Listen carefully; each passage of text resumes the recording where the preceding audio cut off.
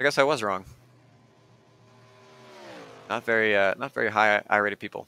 I don't even know where to brake. So the first lap is literally just gonna be like figure out where to brake, and then the next lap will be try to do something decent. I got 2 corners of practice. Can I at least try turn 1? Please? That's gonna pull me out for sure. Yoink. Ah!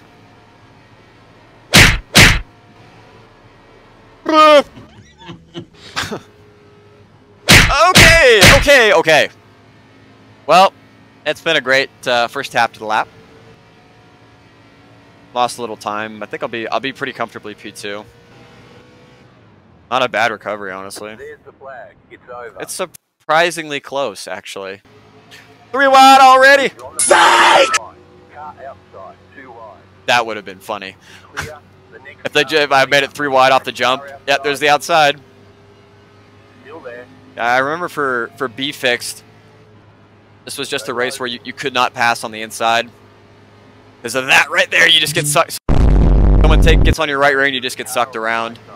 Still inside. Yeah, try to pass me on the inside. Wow. Yeah, good luck. Clear inside.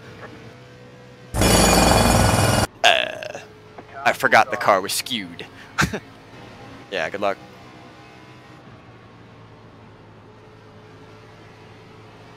Still there, inside.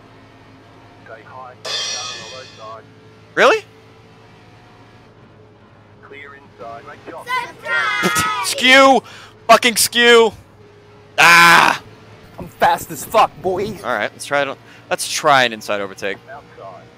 You're pulling away from the car behind. The gap is 1.3 seconds. Clear. Or I could do that.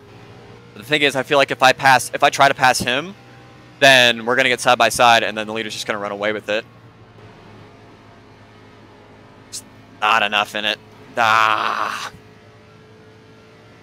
Dumbass looking at chat. White flag. I'll give these guys credit. I think I got more tire than they do, but by the time that I got to them, it all kind of evened out. I'll give credit to these two. They were really quick. Just didn't have enough to punch through. Good win, Jordan. Good race, guys. Ah.